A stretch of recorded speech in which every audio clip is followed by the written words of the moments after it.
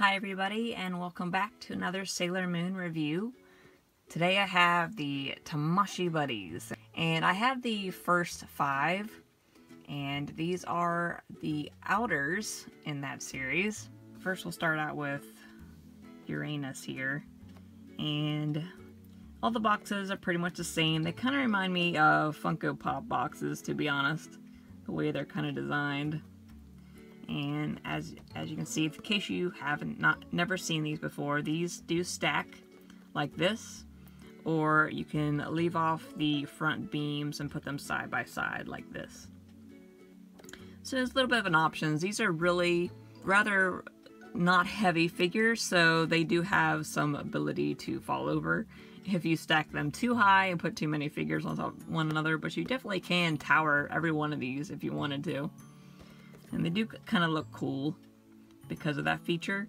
And then of course you do have the backboard that has the design in the back to represent each character. So even though the designs and the poses for these are rather simple, they do have a lot of display abilities, which make them kind of special.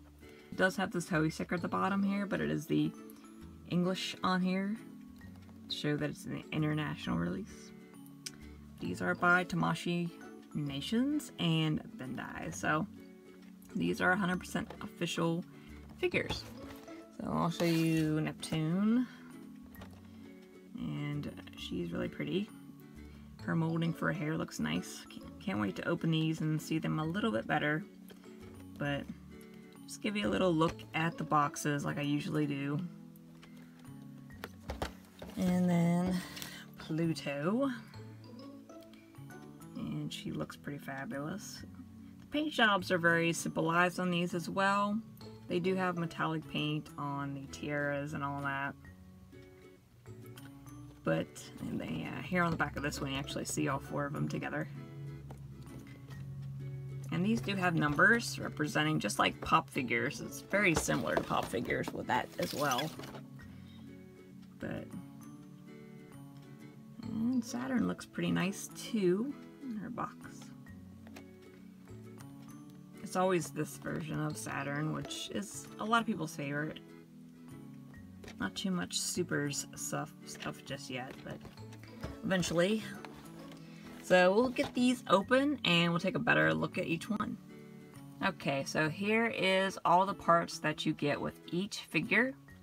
You get the figure itself, you get a backboard display, you get 4 long pieces, which are these long pieces here. And they just go on the front and in the back to hold the backboard. You also get a smaller little piece that goes on top.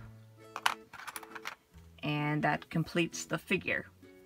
My only problem is when I was opening these, I am missing the small piece, this little piece here, the little top piece, for Pluto. They didn't give me one, so I didn't even notice that in the box because inside her box it was very, very dark because her hair's dark, her costume's dark, so I just did not notice. So I will have to reorder another one, but for this review, so you guys can fully see what these figures look like, I'm going to borrow one from my other set of figures, and I can fully show you how to assemble each one of these and how they look. So if you do buy these figures, I guess definitely examine each one of them, make sure you have all the parts required, and you might even consider buying these locally since they do have an international release to make sure that you do get a completed figure. Let's take a look at these figures a little better. I'll go ahead and show you what they look like before I assemble these, and then you guys can see them a little bit better because with that backboard and everything you can't see the backs of these figures at all. Now I will say right away that the paint jobs are not great on these. There's a close-up of the paint job on the bow. It's not very good. Her face is pretty though. The details on her tiara look okay. She does have her one earring. But yeah, there's little odds and ends that might be able to be cleaned up with magic eraser, but I'm not sure. Paint smudges and stuff usually don't come off though. But Uranus looks good. I don't see anything wrong with her at all. Now there is some little things here and there, but stuff like that really doesn't bother me too much. It's just usually stuff like this. It's kind of a little bit more noticeable. But yeah, not perfect, but I don't really mind it too much. So here is Neptune. And you can definitely tell the white mixing in with her skirt here is kind of noticeable. They did take all the necessary details for her collar up here. It does have her medallion on it. Her hair doesn't look very good right here. Look at all this. I'm going to see if I can get that off though with a magic eraser. I've gotten lots of pop figures, and pop figures are definitely known for having really bad paint jobs a lot of times. But some of it is transferred, and you can usually get it off with a magic eraser, so I'm definitely going to try that with these. But I really love her face. Her face is very cute. Her expression's nice. They do have some indent into her mouth. Her mouth definitely looks open. And there's the back of her. Her hair looks really nice. Other than the paint job on these, I'm not seeing anything too bad, but I'm going to try to fix that and see if I can make that look a little better. And here is Pluto. Pluto has a nicer painted costume all around. I can definitely tell that right off the bat. Even her like paint on her earrings and everything. I like that kind of metallic paint they use. Her hair is really nice as well. It does have that green tint to it. Very natural for her. Yeah, she looks pretty nice. So Pluto's pretty fantastic. So let's see Saturn. She does have her earrings. Her paint is not great here, which is kind of typical with these, it seems. They didn't paint in the laces white, which is kind of a missed opportunity on that. And the back of her looks okay. She does have a purple tint to her hair, so it's not naturally black. Little spot up here, but that comes off. Sometimes some of the things that you see on these figures, or any vinyl figures really, is you'll see little paint chips and stuff that usually can be brushed away. But her sleeves look really fantastic as well. So the overall thoughts on the paint jobs are kind of 50-50. These two over here were the worst ones, but Pluto and Saturn weren't too bad. So I'll show you how to assemble one of these, and then I'll go ahead and quickly assemble all four. But we have the pieces here, and they just kind of connect, like the top ones. It's a special way these go on, too. You gotta make sure that they go on the correct way. So I'm gonna see how well I can remember how to do this, because the bottoms are different than the tops. So there's that one. The card goes in. Sometimes you can assemble the card first, but I always try to assemble it like this.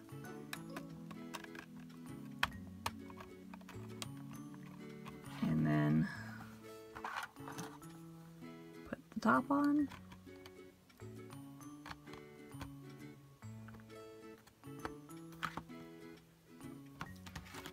And I think that's pretty much it.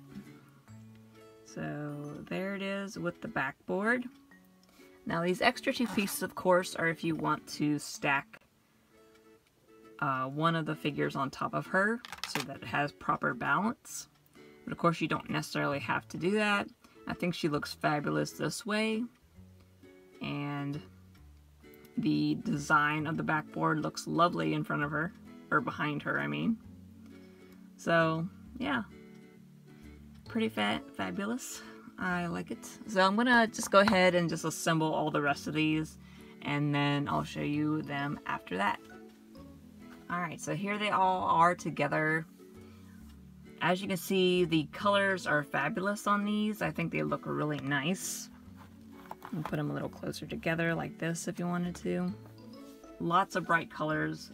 The backgrounds really complete each figure. Makes them stand out quite a lot. I did, like before, you can print out your own backgrounds. And these are the ones that I chose this time around. And the first set that came out, they actually made custom backgrounds online that you could print out. But they didn't do that with these for some reason. I was really hoping that they would, but they never did. So I actually made my own. And I'll kind of explain to you how I did this. But I basically just took one of the other backboards and traced how big it would need to be. And then cut them out accordingly. It was pretty easy. You can definitely do this at home. You don't need anything special other than probably this cardstock paper. And this is like greeting card paper you can find pretty much anywhere. And it makes them a little bit more capable to be in the back. So you don't have to use anything flimsy and they're going to fall out really easily or anything. These will stay perfectly. Now I chose these, and this is some rose petals. And this is a connecting picture, but I don't know how well these will connect. Once I put them in the back, you probably won't even notice that they connect, but it was one giant picture. And then the other ones is the Crystal Tokyo Palace.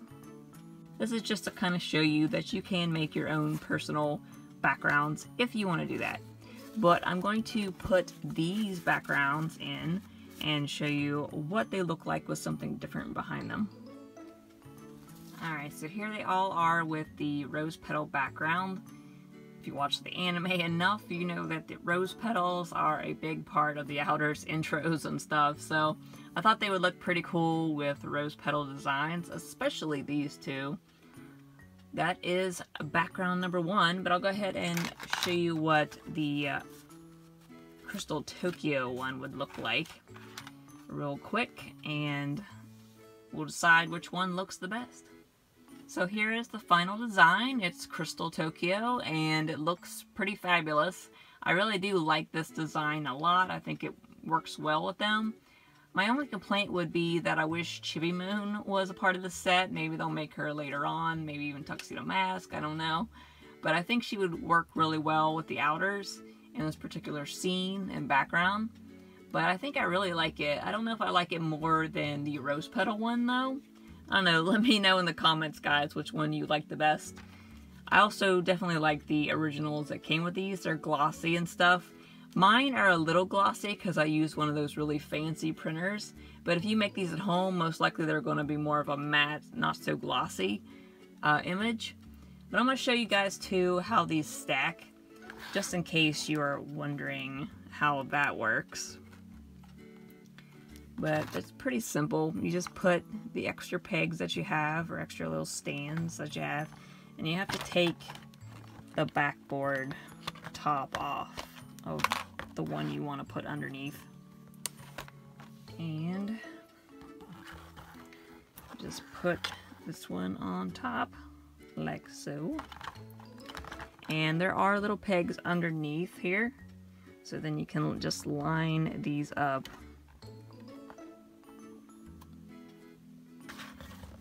And there you go. You just stack it just like that. And I think it works really well as a stacked figure set, but I think that I like them a lot better just laying side by side, especially when you use these particular backboards. But of course, if you use the originals, that works better with being stacked. But I still really like these figures a lot. I think they run pretty well in price range. I think these are only about $12.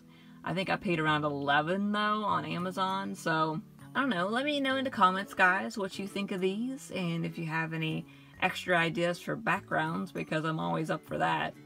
But I appreciate you guys checking out my video today, and I will see you guys in the next one.